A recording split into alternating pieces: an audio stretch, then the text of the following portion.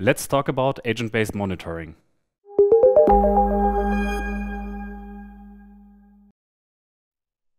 We often get approached by customers or potential customers who ask us about agentless monitoring. And then we tell them that there is no such thing as agentless monitoring. What they do mean is they don't want to install a piece of software on their servers, but rather monitor them from the outside. Obviously, there are examples where this makes perfect sense. Thinking about network devices, environmental devices, really everything that is not running a typical operating system, where you are simply not able to install a piece of software. For example, SNMP devices or devices that can only be queried through an API. There it's perfectly fine, but still there is an agent because it's a piece of software that's providing the information that you're querying from the system. So there is no agentless at all, but let's focus on the example of the servers or typical operating systems like Linux, Windows, Unix, and Solaris, because there it is possible to install an agent or some piece of software. And oftentimes it's just requirements of security departments or similar that don't want to install software on the servers. So what is agent-based monitoring actually? Well, agent-based simply means you install a piece of software on an operating system that then goes ahead and collects all the information relevant for the monitoring system, and then it can be queried from the monitoring system to be processed and depicted on the monitoring server. Disadvantages of this approach obviously are that you have to maintain the agents somehow. You have to make sure that they are up to date from a software version point of view. You have to make sure they are configured properly and have the right plugins, for example, and the right configuration. So they are able to query all the information on the system, for example, from a database that's installed on the system, or maybe from a mail server, file server, stuff like that, where you want to have all the relevant information. And that's obviously a task that you have to take care of, to at least at a certain extent, to make sure that that works properly. The advantages are numerous on the other hand. So, for example, agents are easily extensible. You can add plugins, configuration, you can add custom scripts, for example, that do something that no plugin can do. You can modify the agent, for example, to do something that you need done.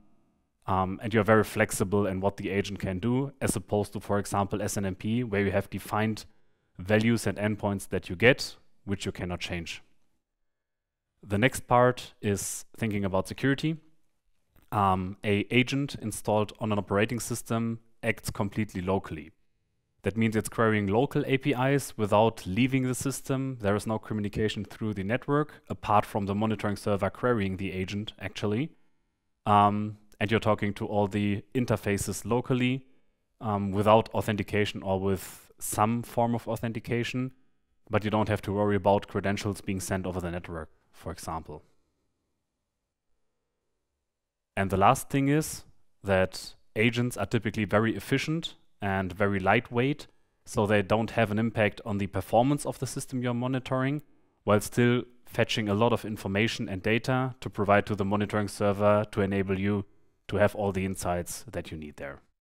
With the Checkmk agent, which is 100% open source, you have the possibility to review the code line by line and create confidence that the agent only performs action that you expect it to do. Additionally, you get quite some features with the Checkmk agent. It's easily extensible with plugins to monitor different applications on your servers or different aspects on specialized servers. It's very lightweight, very efficient. It has little to zero impact on the resources of your server.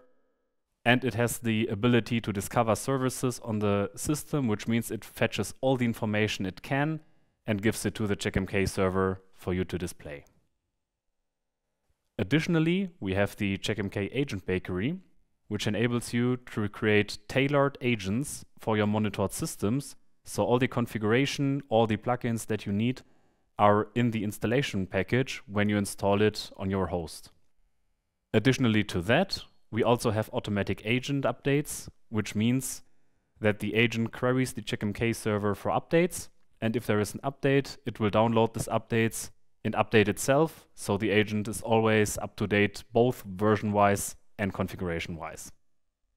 If you want to learn more about the bakery, we have a video in the video description which explains this feature in more depth.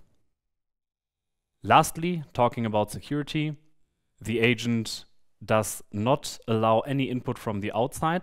You cannot send any commands to the agent. Even if you send data to the agent, it will simply disregard it. There is no line of code that is handling input data. Additionally, we provide TLS encryption, which enables you to encrypt the connection between the Checkmk server and the agent, so nobody can look into the monitoring data that is transferred. And with that feature, we also have a whitelist, which means that only the Checkmk servers that the agent know can query the agent. If there is an arbitrary IP address querying the agent, it will simply not provide any output. With that, I'm concluding today's video. Thank you so much for watching. Be sure to subscribe to never miss another video, and I will see you around.